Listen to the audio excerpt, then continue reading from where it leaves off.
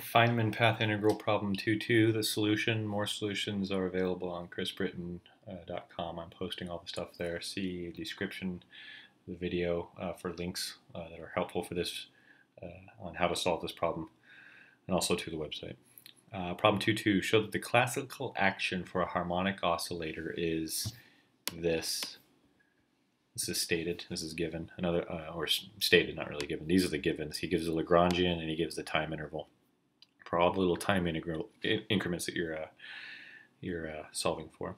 Okay, so you can read this later. But basically, what we do is anytime we're starting a classical action problem, you start with some equation of motion.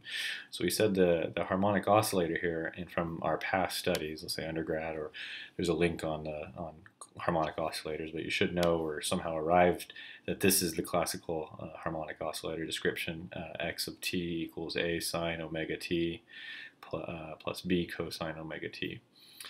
So we have some boundary conditions. We start out with some information, right? We know, we at least know something like at the beginning time at t equals a, there it is, at t equals a, the particle is at xa, okay? At the beginning time, it's really t equals 0, right? So that's known. And then also at the ending time, tb, okay, we know that the particle is going to be at xb. So those are the things we know, right? All right, so let's plug in what we know into equation 1 to solve for the boundaries at x sub 0. So at x sub 0, I just simply insert 0 here in all of them. And this goes to, the sine gets killed and the cosine becomes 1. And so x sub 0 equals b, but x sub 0 is the beginning state of x, which we know as a. Okay, we know that at x sub 0, the particle is at x, the position x sub a. So b equals x sub a, so that's 1 down. Now you have to solve for a, and so I rewrite this, okay, and so I'll rewrite it with the b that we just solved for, and you evaluate it at large t, which is the time increment. So I rewrite it with large t, put them in everything, but I'm basically just solving for a, and so that's how you find a. Now I know a and b, I can insert it back into my harmonic oscillator equation. If you insert a and b, this, you put that in for a and you put that in for b. Okay, so now you have your x. Now how do you get your x dot? You need your x dot, your time derivative of x for the Lagrangians, but you basically just take the derivative of your x. So I take the derivative, the time derivative of all of this junk, and I let Mathematica do that. You can do it by hand, but this is the answer. X dot is x with the dot, right? And then xb is x sub b. I just do it because Mathematica understands it better. Okay, so it's pretty.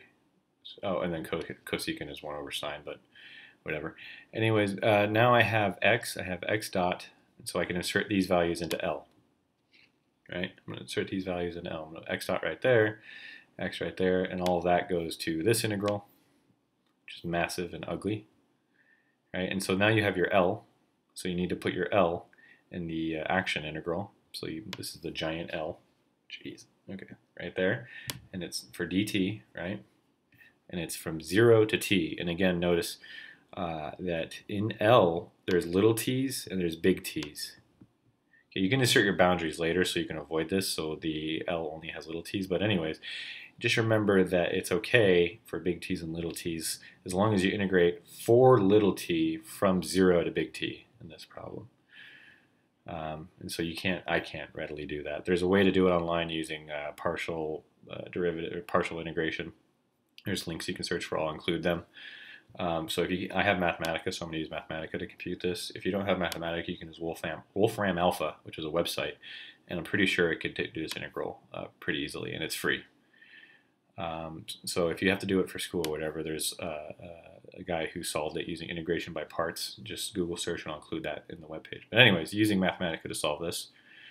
Okay, first I set my a, okay, which I solve for below. I set my b variable, which I solve for above. I enter my x, and so a and b are in memory, so Mathematica is going to load these variables into this equation and save all of that as x. Okay, so now I have my x. I'm going to just calculate my x dot by taking the derivative, this is the derivative sign in Mathematica, of x for t, and then you save that as x dot. So that's done in one step. So I have all this in memory, and then I can set my L to what's given in the equation.